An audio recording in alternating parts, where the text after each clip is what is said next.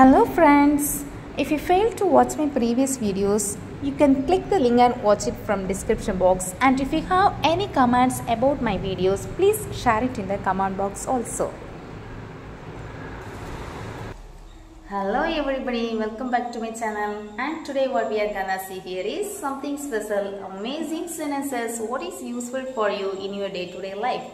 So that sentences I am going to give it with exact Tamil meaning. So then only you can apply it in your life easily. Yes? So if you are ready, get started.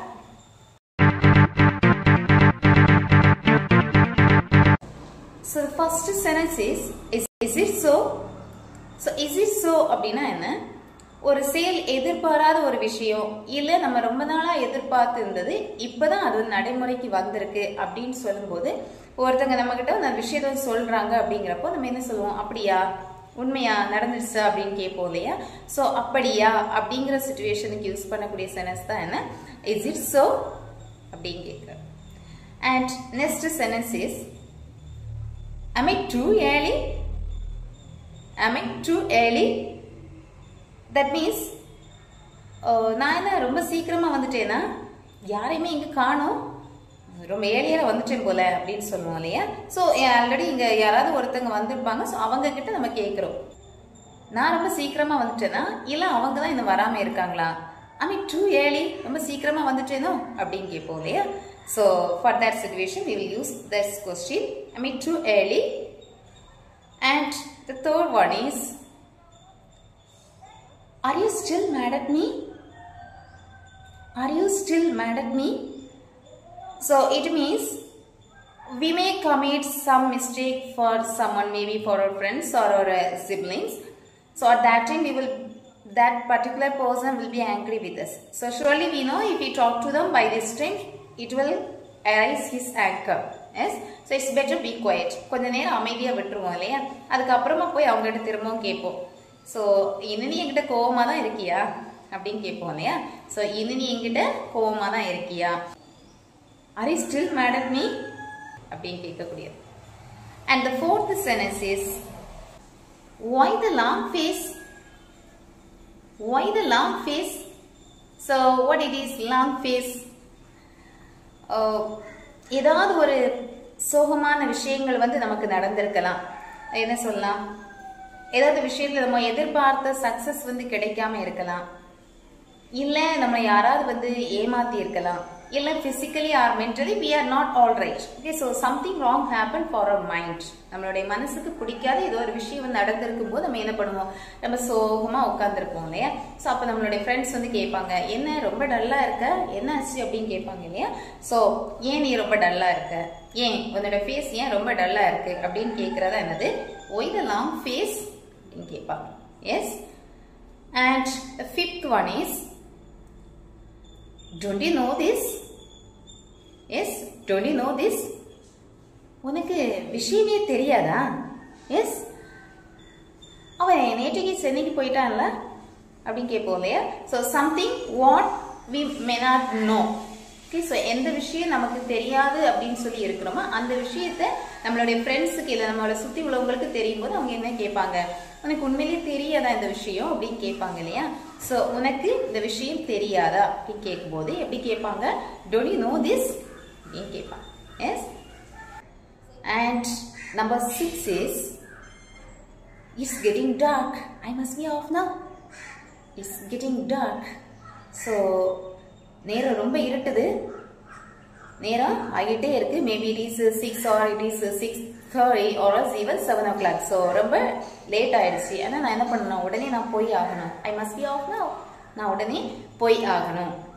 It's getting dark, I must be off now.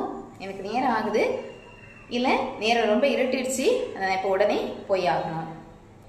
Next, seventh one is, take a coffee please, it is getting cold. Okay, so உங்களுடைய coffee எடுத்து குடிங்க, அது ரொம்ப ஆறிடுச்சு, இல்ல coffee ஆறிட்டே இருக்கு, நீங்க coffee எடுத்து குடிங்க, அப்புறமா பேசிக்கலாம் அப்படின்னு சொல்லுவோம் இல்லையா? நம்ம வீட்டுல இப்ப கெஸ்ட் யாராவது வந்திருக்காங்க அப்படின்னு சொன்னா வந்து பேசிட்டே இருக்கும்போது என்ன பண்ணிடுவோம்? காஃபி வந்து ரெடி பண்ணிடுவோம், அவங்களுக்கு காஃபியை கொண்டு கொடுத்துருவோம். ஆனா என்ன பண்ணுவாங்க? அவங்க அந்த பேச்சிலேயே அப்படி வந்து அவங்க கான்சென்ட்ரேட் பண்ணுவாங்களே தவிர அந்த டீயை வந்து குடிக்க மாட்டாங்க இல்லையா. ஸோ கையிலேயே வச்சிருப்பாங்க, இல்லை அப்படின்னு சொன்னால் இருக்கிற இடத்துல அவங்க எடுத்துக்க கூட மாட்டாங்க. ஸோ அந்த டைம்ல வந்து நம்ம அப்ளை பண்ணிக்கலாம். Take a coffee please, coffee எடுத்து குடிங்க, அது காஃபி ஆறுது, இட் இஸ் கெட்டிங் கோல்டு அப்படின்னு சொல்லிக்கலாம். Okay. And number 8 is it's truly amazing. It's truly amazing. So இது எந்த சிச்சுவேஷன் நம்ம அப்ளை பண்ணுறோம் அப்படின்னு பார்த்தீங்கன்னா, it's truly amazing means something happen positively. So ஏதோ ஒரு விஷயம், இப்போ நான் ஒரு ஜாபுக்காக அப்ளை பண்ணியிருக்கேன், ஸோ அந்த ஜாப் வந்து எனக்கு கிடைச்சிருச்சு அப்படின்னா கூட சொல்லிக்கலாம். ஆர்எல்ஸ் we may purchase something is valuable one and it is beautiful one. So ரொம்ப அழகா இருக்கு, பட் ரேட் வந்து ரொம்ப கம்மியா இருக்கு அப்படின்னு சொல்றப்போ நம்ம ஃப்ரெண்ட்ஸ் கிட்ட இல்லை ஃபேமிலி மெம்பர்ஸ்ட்டு காட்டணும், என்ன சொல்லுவாங்க, சூப்பரா இருக்கு, வேற லெவல் அப்படின்னு சொல்லுவாங்க இல்லையா. So that is a sentence, it is truly amazing அப்படின்னு சொல்லிக்கலாம். And number 9, you will soon get used to it. So அப்படின்னா என்ன, சில விஷயம் இப்போ வந்து நம்ம ஸ்கூலிங் கம்ப்ளீட் பண்ணியிருக்கலாம், இல்லை காலேஜ் கம்ப்ளீட் பண்ணியிருக்கலாம். So something maybe for further studies or else for a job, we may stay in different places.